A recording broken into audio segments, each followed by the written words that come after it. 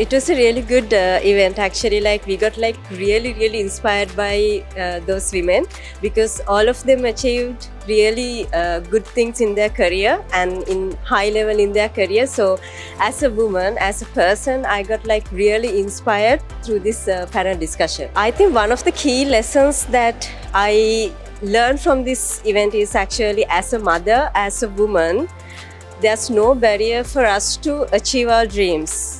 In our career, whatever the level that we want to achieve, whatever the dreams that we want to achieve, despite being a mother, despite being a woman, we can achieve whatever we can. That is the key message that I heard from all these women.